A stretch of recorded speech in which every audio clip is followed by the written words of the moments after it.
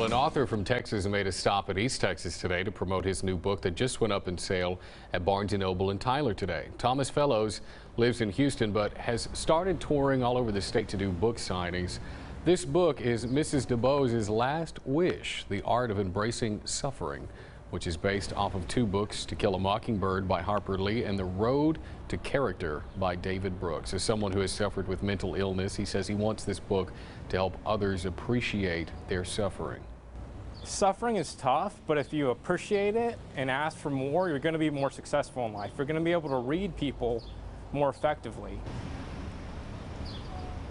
100% of the proceeds are being donated to suicide awareness. Fellows is headed to Amarillo tonight to keep promoting his book.